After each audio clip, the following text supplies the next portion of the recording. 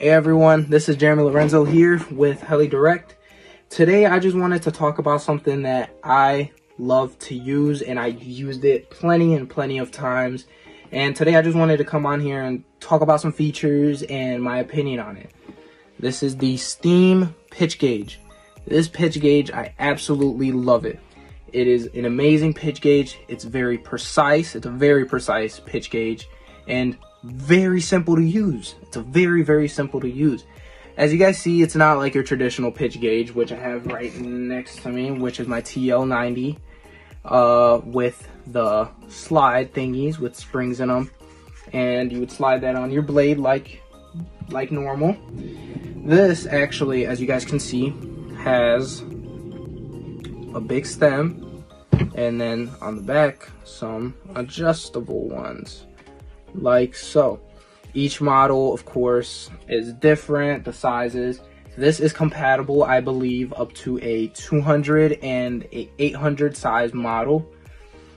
This is a very cool pitch gauge. Now I'm gonna show you guys some features that it has. Of course, as you guys can see, it comes with a digital screen. It's currently on right now. You guys can see it working. All the way right here, you have a on and off button. Right here, this is your on and off. The middle one would be your hold and LSV button.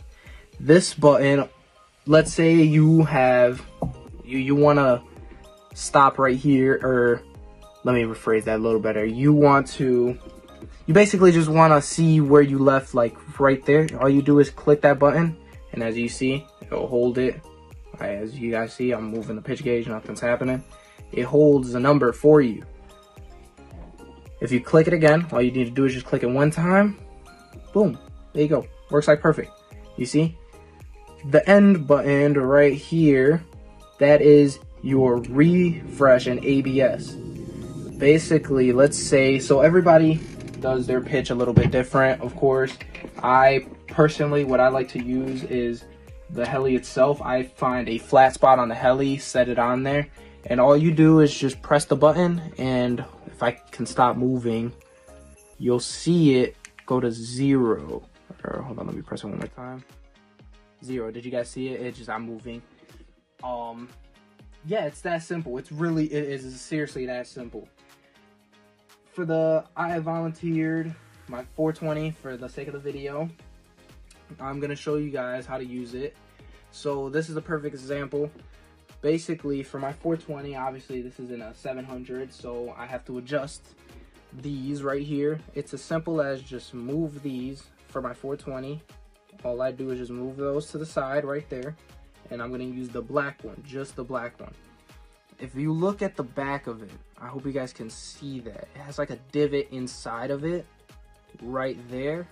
All that does is just goes into the blade grip, and it fits perfect into my raw 420. It goes into the blade grip just like that. You would grab your blade bolt, the same one that you guys use. I hope you guys can see it. Your blade bolt, the one that comes with your helicopter. Slide that through.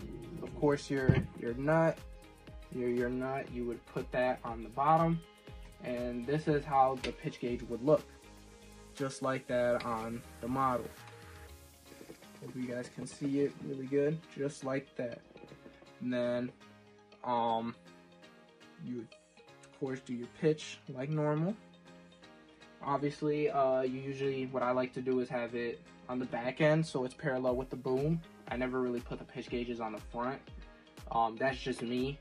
But yeah, guys, this pitch gauge, I would go get one now. Heli Direct has them.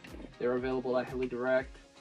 These pitch gauges are absolutely amazing and precise. That is the big word right now, is precise. I absolutely love this. I've used it on all my models. Never has failed me. So yeah, guys, thank you guys for watching. This is my thoughts and opinion on the Steam pitch gauge. Go get one now. Have an awesome day. Catch you guys on the next one.